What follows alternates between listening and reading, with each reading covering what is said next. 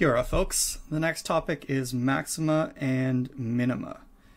Now, in our last example, we looked at this parabola here. This was 2x squared minus 1. 2x squared minus 1. So we can see here the shift down by 1 unit. And then we found the equation of the tangent to be y equals minus 1. This line here, and the slope of that line was 0. And that represents a special point.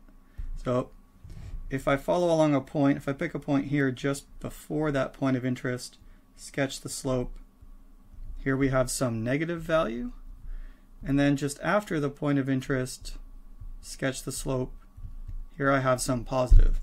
And so transitioning between the two, you have to go through a 0. So at some point you're going to have this m equals 0. And this point here, in this case 0 comma minus 1, represents what we call a turning point, where the slope has transitioned from negative to positive. A turning point could also have a slope transitioning from positive to negative. This special point here is called a minimum because it's the lowest value in the local neighborhood. So looking on the curve, any other values around here are bigger. And by values, I mean the output value on the y-axis. So this one is 0, this one is plus 1. They're all bigger than minus 1. That's the absolute minimum of that parabola. So over here, we could also have an absolute maximum, where this turning point represents the biggest value, at least in the local area. So sometimes these are called local minima or maxima, and that's because there might be others outside the window that we have not yet found. Using these two that I plotted, perhaps the curve does something like this. Well, now we can see here we have a local maximum at this point, we have a local minimum at this point, and we have another local maximum here, which turns out to be even bigger than this local maximum. So that's why we use this terminology that it is only local. So a cubic function, as shown here, has both. Coming up, my slopes are starting out positive steep, and then they're decreasing to 0, and then they go to negative. So the transition indicates a local maximum, and then coming back around here, this transition indicates a local minimum. And the point where these happen is a 0 slope. So it doesn't matter if it's a maximum or a minimum, they both have a 0 slope. So here's a cubic function. We can see the up, down, up behavior on the graph. And so we know that we are looking for two stationary points. In fact, I can just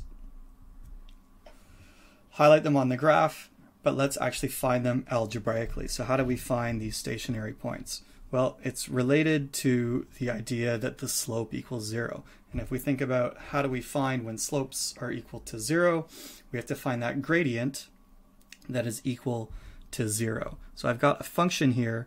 So the first thing I'm going to do is find the derivative. And then where that derivative equals 0, I should find a local minimum or a local maximum is a turning point. Okay, so 1, find f prime at x. So here we have y, so I'll say dy by dx. And then using my power rule, this is x, not x cubed, this is x squared minus 2x, so that's step 1. Find that gradient function. Remember, this is all the gradients, all the slopes as a function. So we want to narrow it down to just those points where the slopes are flat. So step 2 here will be to set f prime at x equal to 0. So 0 on the left equals x squared minus 2x. So what I've done here is I've taken this derivative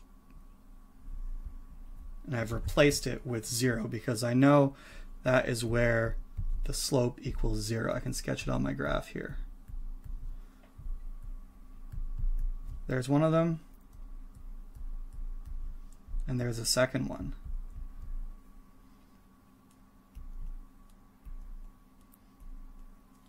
Okay, so step 3 now is to solve for these points.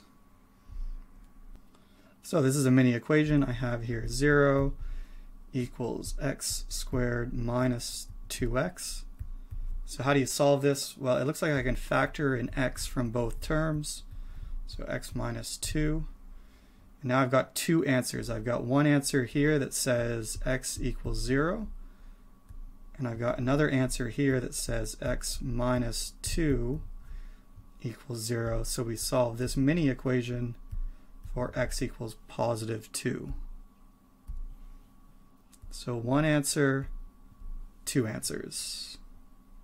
And when I look at my graph, I indeed have one peak at x equals 0, and then a couple further down, 1, 2, I have another.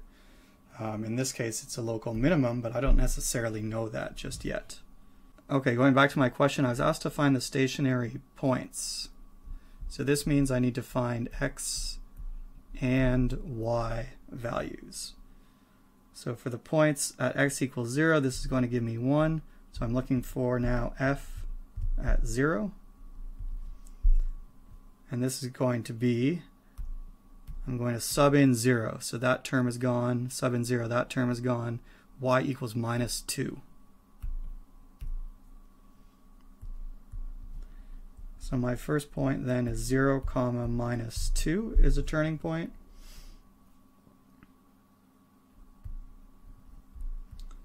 And my second point is going to be f at 2 is what I'm looking for. And we can simplify this.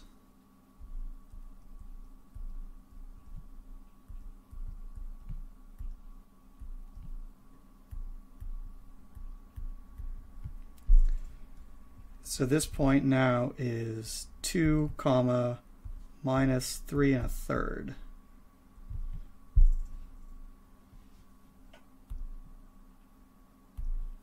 So I have two turning points here for this equation, and you can confirm on the graph that indeed we did find those two turning points. One last question is, if we know the point 0, minus 2, how can we tell if it's a maximum or a minimum? How do we know if it is a peak or a trough? And similarly with my other point, how do I know which one is which between a max and a min? Maybe they're both local maximums, and that will be our next topic.